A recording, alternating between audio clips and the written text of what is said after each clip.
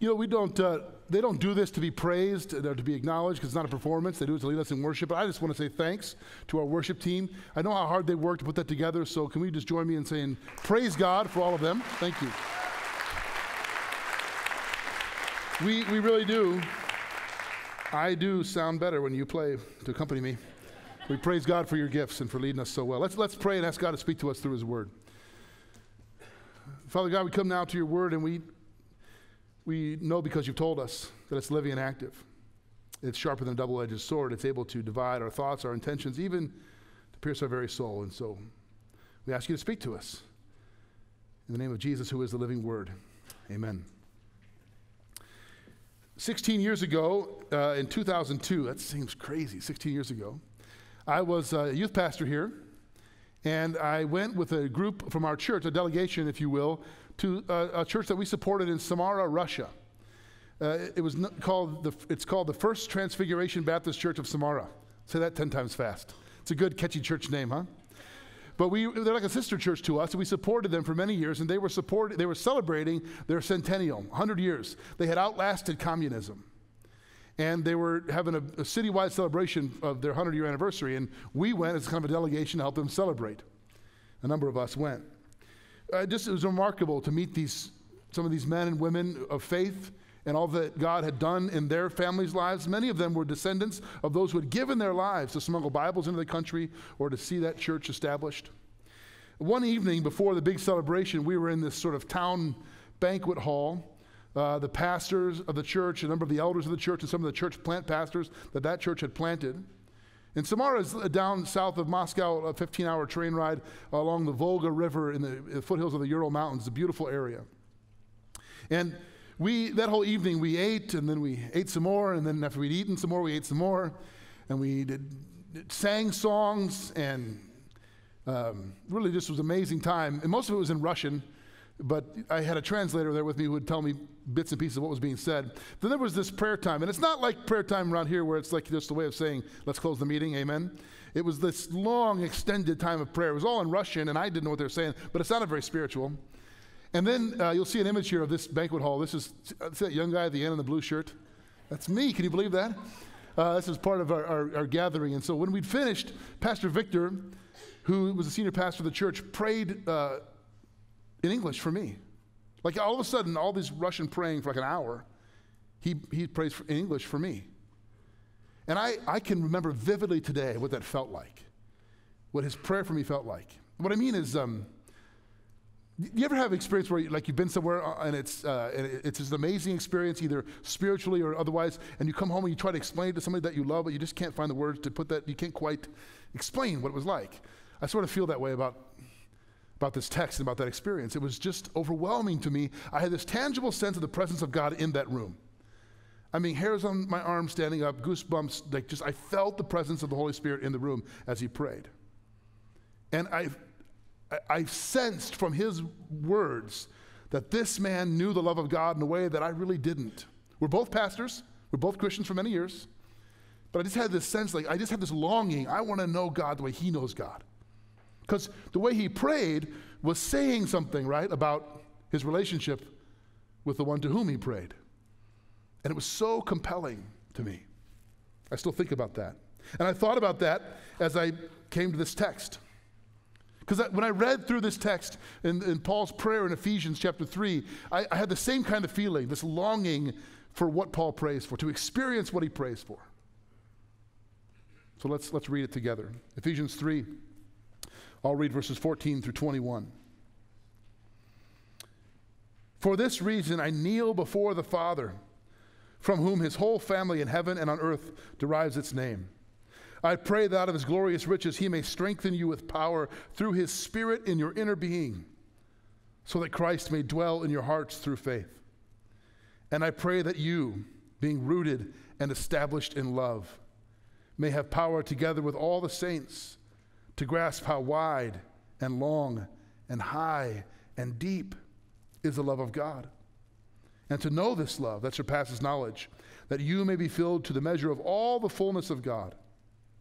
Now to him who is able to do immeasurably more than all we ask or imagine, according to his power that is at work within us, to him be glory in the church and in Christ Jesus throughout all generations, forever and ever.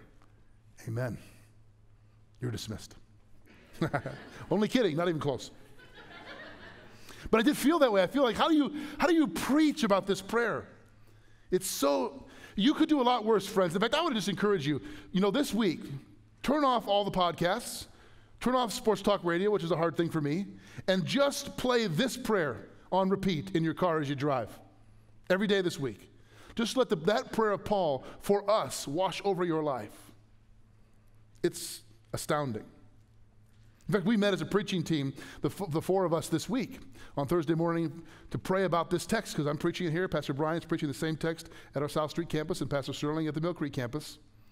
And we all were remarking how we just feel so inadequate. It would take weeks of sermons. And so we're going to stay till 2. But I would just say this. The first thing that I felt convicted of when I read this prayer over and over again is this. What you pray for and how you pray, it reveals something about what you really think about God. How you pray, what you pray for reveals something about your relationship with God. The same way when I listened to Pastor Victor pray for me, it was saying something, not just to me, but about that man's relationship with the God to whom he was praying. Your prayers reveal your relationship. If all you ever pray for is the list of stuff and needs, and of course, you can and you should bring your needs to Christ. But if it's just always a laundry list of things that you need, that says something, doesn't it, about your relationship? Right away, notice what Paul does not pray for. Paul is writing this letter from prison in Rome. He's under house arrest. He will be in a dungeon later on. It's the beginning of his imprisonment in Rome. He's in chains, under guard. He's writing to people living in the first century, and they're a minority movement in the Greco-Roman world, often oppressed, persecuted for their faith. He doesn't mention anything about his circumstances or theirs. He does not pray for comfort. He does not pray for security. He does not pray for relief. And it's not wrong to pray for those things, but it's just not what he prays for. Totally different. What does he pray for? Well, two of the things that jumped out to me are he prays that you'd be filled, right, with the Spirit, and he prays that you would know the love of God. Now, think about that for just a minute. Who's he writing this prayer to? Christians. Church-going Christians in the city of Ephesus, modern-day Turkey, Asia Minor. They're believers in Christ. Didn't Paul already say in chapter 2 that when you trust in Jesus Christ, the Spirit does come into your life? Isn't it true that you can't be a Christian unless you know the love of God in Christ? So why then would Paul pray for them to get stuff they already have? Why does he pray that you be filled if you're already filled? Why does he pray that you'd know if you already know? This is really important understanding what he's getting at here. Because there's a huge difference between knowing something intellectually and experiencing its power, living out of that knowledge. Paul wants you to know what you know. Do you know? Really? He wants you to know what you know. To get it. To get what you already have. There's a huge difference. And this is absolutely essential to the Christian life. I know there are many of you here who know, but you don't know. I hope I'm not confusing you. There are many of you here who intellectually believe God exists and believe Jesus died and rose again, but you don't know it. It doesn't define you. It doesn't fill you. You don't live out of that security and joy. You don't know. Let's look at verses 14 and 15 again. For this reason, I kneel before the Father. Let me stop right there. Now, you might remember last week in verse 1 of chapter 3, Paul begins the same way. For this reason, I, Paul, a prisoner of Christ Jesus, kneel before the Father. And then he stops and has this little digression in which he goes into the mystery of the gospel. Now he gets back to his prayer, which he started in verse 1. And says, for this reason, I kneel before the Father, from whom his whole family in heaven and on earth derive its name. One of the first things here, I'm just call it kneeling before the Father. One of the first lessons of this prayer is the posture, not just physically, but spiritually. If you want to really get what you already have in Christ. You need to understand what it means to kneel before the Father. The posture of your heart. Because when Paul says kneel, we think that doesn't sound strange, that doesn't sound unusual, that sounds, it's like a way of describing prayer, right? Although I would have to, wouldn't you admit that, what's the typical posture for prayer in our culture? Probably not kneeling. Right, sitting down, heads bowed, hands folded, eyes closed. Nobody peek, right? If you peek, God stops listening. I saw you look. La, la, la, la, la, la. Like God's not doing that, right? That's the typical posture for prayer in our culture. Some of us might grew up in a culture or tradition where we would kneel, kneelers. But in the first century Jewish culture, out of which the church was birthed, the posture for prayer, the traditional common posture for prayer, was standing with arms raised to heaven. So when Paul says, for this reason I kneel before the Father, he's saying something specific. That posture, at least two things are key about it. One, it's talking about dependency. I acknowledge that you're God and I'm not. That simple fact we get reversed in our life. I acknowledge that you're the Father from whom we all get our name, that you're the source of everything in my life. And it's talking about intimacy. Paul says, I kneel before the Father who made us and who knows our names. Dependency and intimacy. Putting your heart in that posture is the first step to knowing, getting what you already have in Christ. Not cowering and fearful like God's going to zap you if you get it wrong. I remember praying with a young man when I was a youth pastor years ago. We would go around and pray in the circle and pray out loud. And that's a hang-up for a lot of people, maybe some of you. And this young man was brand new to faith. He just trusted Jesus, and he wanted to pray, but he never really prayed out loud before. And he had like 3 or 4 false starts. Like, he goes, can I start over? I said, me or God? Yes, you can, right? He's worried about what? He's worried about how he sounds to all of us. Wrong audience. Sometimes we feel that way, right? Like, oh, if I get this wrong, God's going to get me. It's not cowering in fear, but it's humble acknowledgement that I'm not God. I'm totally dependent on him, and I can come to him like a child before his father. Look at verse 16. I pray that out of his glorious riches he may strengthen you with power through his Spirit in your inner being.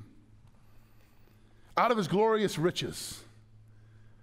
Meaning the infinite supply of who God is, he wants to give you strength in your inner being. That idea of inner strength is interesting to me. In our culture, inner strength is what? It's something you look down inside of yourself and you muster up, right? I find a source of strength in me I didn't know I had. Have you heard someone talk that way? Like I found out that I was stronger than I thought I was. This inner resolve. That's not at all what Paul's praying for. He's saying you can look as far as you want, but you're not going to get in you what I'm praying and asking God to give you. It comes from outside of you. It comes from his Spirit in you. Out of his glorious riches, not yours, I pray that you'd be strengthened by his Spirit. Meaning this is the kind of supernatural strength in our lives, in our hearts, that we don't find in and of ourselves. You don't muster it up. You don't call it deep from the deep resources of who you are. It must be given to you. And one of my favorite examples of this is an author who's a favorite of mine who's not named C.S. Lewis. Dietrich Bonhoeffer, many of you will know his name, was a martyr in Nazi Germany for his faith. He was in Tegel prison in Germany for his part in a plot to overthrow Hitler.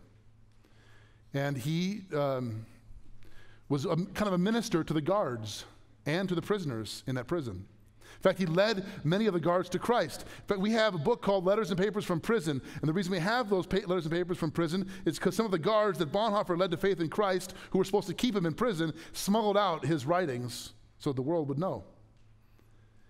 One of these guards, and he was so moved by Bonhoeffer's faith and his sense of peace and calm and joy that he plotted to help him escape. And Bonhoeffer refused to go along with it.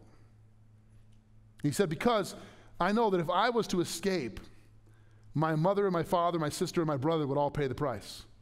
The SS would come and they would pay for if I got out. So he refused. And he ended up being executed. 2 weeks before the Allies came and liberated that part of Germany. Could have got out.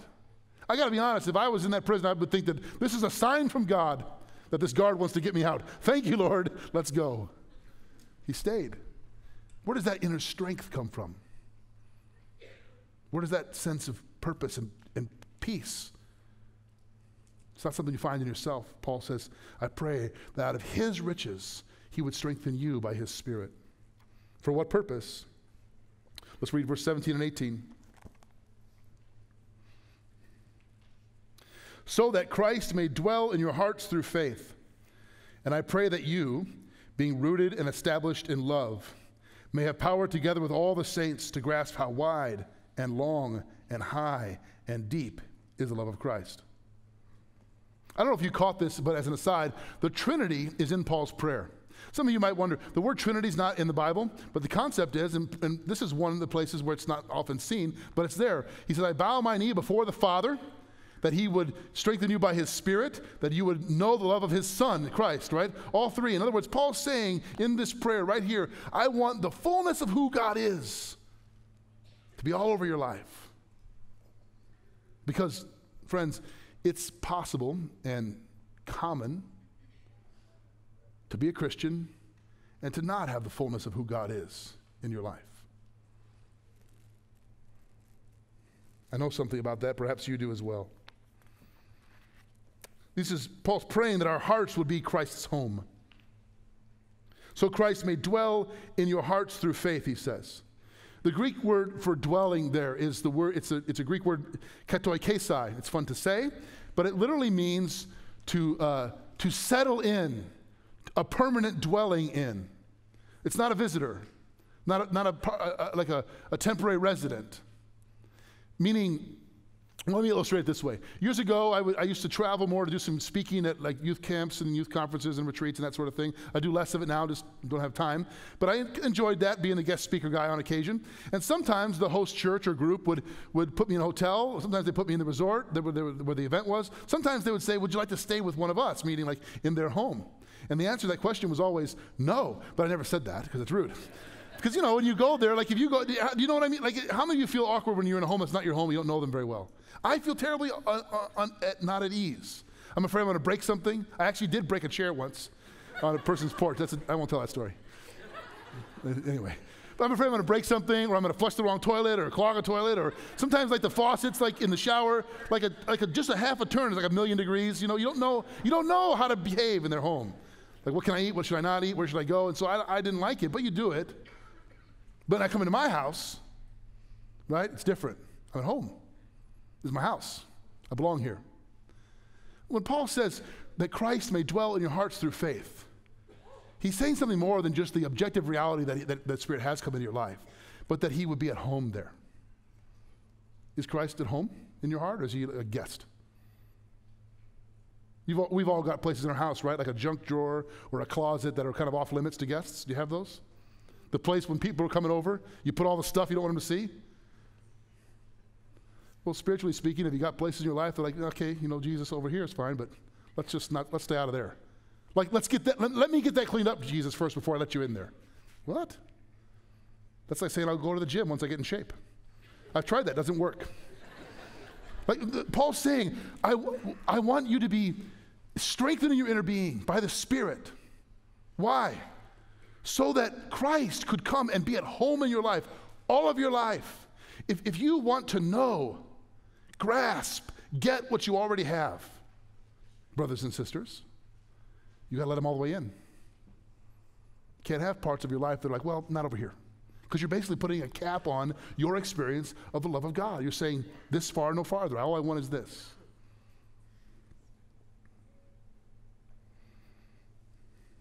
When you do let him in, the more you let him in, you become what Paul says here in this text. He says, rooted and established. Did you catch those phrases? You being rooted and established in love. Rooted is an agricultural word. Established is an architectural word in Greek. He's saying, love is the soil in which you're meant to be planted and rooted. Love is the foundation on which you're to be built, rooted and established in love. You see the progression here? Strengthening your inner being, the Spirit dwelling in you, Christ living in your hearts by faith, so you'd be like deep roots and firm foundation in his love. Why? For what purpose? Listen to the second half of verse 18. That you may have power together with all the saints to grasp how wide, how long, how high, and how deep is the love of Christ. Scholars debate this. What's the reference?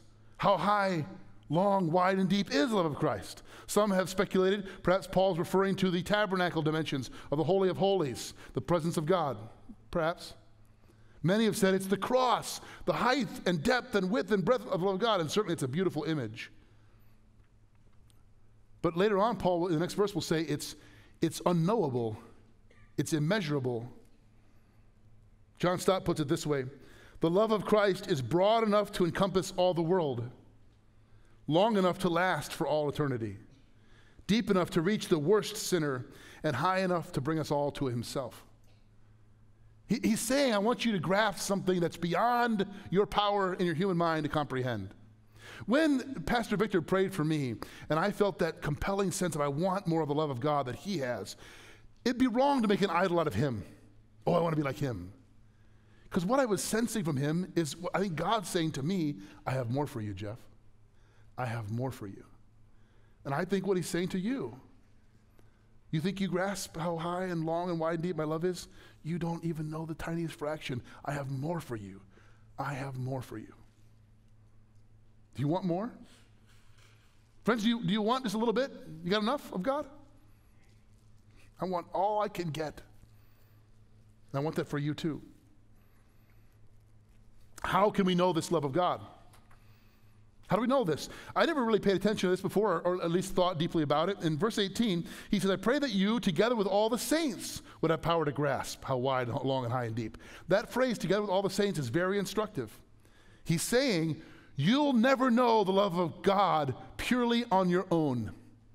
You'll never really get it in isolation.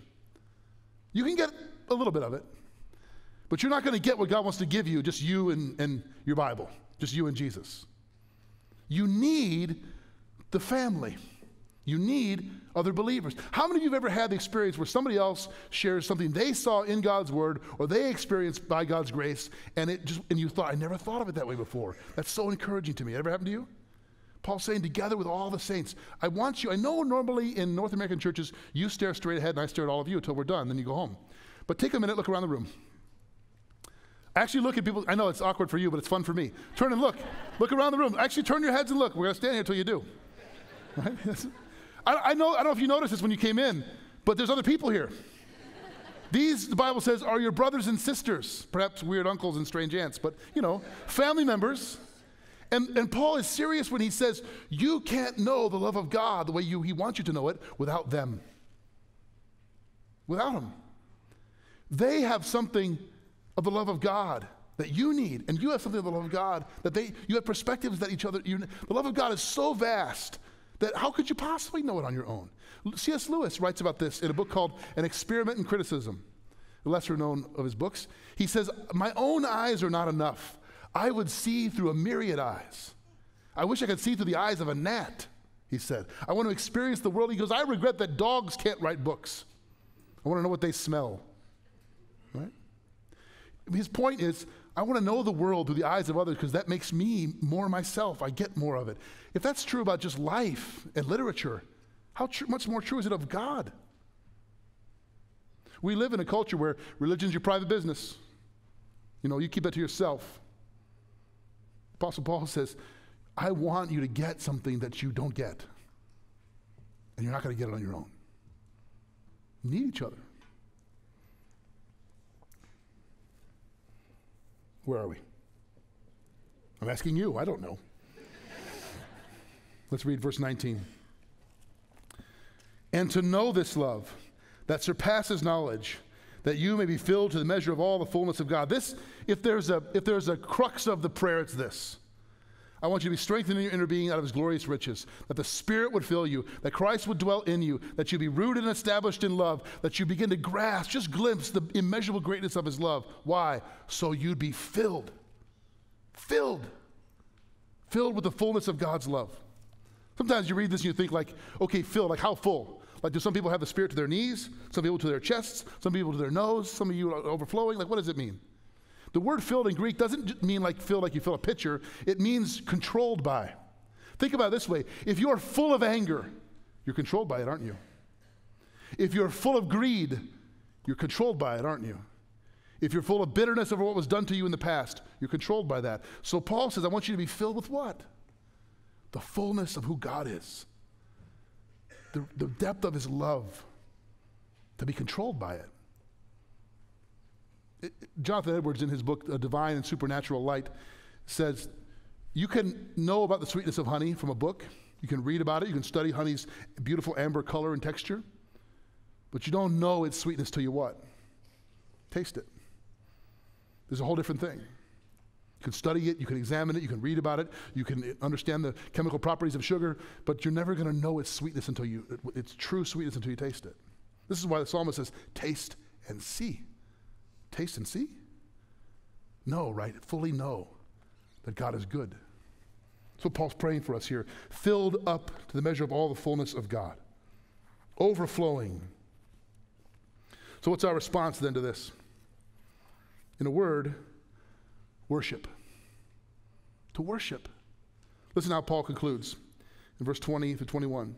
Now to him who is able to do immeasurably more than all we ask or imagine, according to his power at work within us. I'm going to pause there for just a minute. Now, I've heard this so abused by pastors and preachers and writers. They write this as if it means this. God can do more than you could even imagine. And you think, hey, I can imagine quite a lot. I can imagine being a lot wealthier than I am. I can imagine being a lot more successful than I am. So God can do more than that. That's awesome. As if God's going to do more on your terms. That destroys what he's been saying, isn't it? What is the whole point of Paul's prayer? Did he ever talk about riches or wealth or prosperity or getting out of bad circumstances prior to this? What is the more? When he says God can do, he who is able to do immeasurably more, what's the more? It's not a trick question. More of his love. More of what he's been praying for. For example, if you are ever caused to doubt, yeah, that's fine, Jeff, in theory, but you don't know what I've done. You don't know where I've been. You don't know what's happened to me in my life. You're right, I don't, but God does. And he's able to do immeasurably more. He's able to forgive more than you can imagine. He's able to bless more than you can imagine. He's able to overcome more than you can imagine. Whatever your hang-up is about God's love, he is able to do more, immeasurably more. Friends, there's nothing more important. There's nothing more important in your life than for you to know that you're loved by God. It's such a simple thing, but it's hard enough to love people, isn't it? I mean, maybe your family, you're pretty good at it, but I'm guessing it's hard to love people. For me, it's harder to be loved. How many would agree with that? Because deep down inside, we go, I don't know if I'm worthy. My friends, there's nothing more important in your life than to know that you're loved by God. Paul writes that you would know what you know. Do you know? He wants you to be filled to the fullness of God, overflowing, controlled by, defined by his love. That prayer moment in Russia 16 years ago was just a taste. And I would tell you today, I know more than I did then, but I still don't know. I want to know. And I want you to know. God wants you to know how loved you are. Let's pray. Father, we just pause now and acknowledge that we're pretty small-minded people.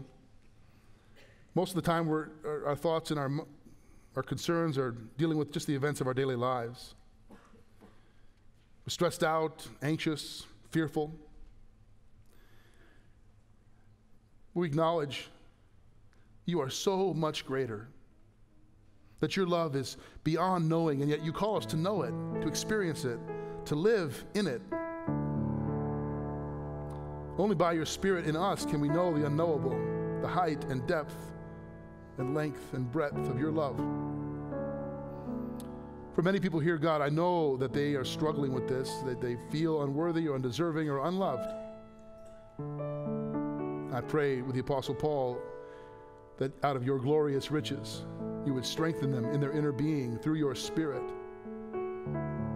so that Christ would dwell in their hearts through their faith in you. And that in that, they'd be rooted and established in your love. And that together with all the people who love you in their life, they would be able to grasp the immeasurable greatness of your loving Christ, and filled to the measure of all the fullness of who you are. That's what you want for us. We thank you and praise you in Jesus' name. Amen.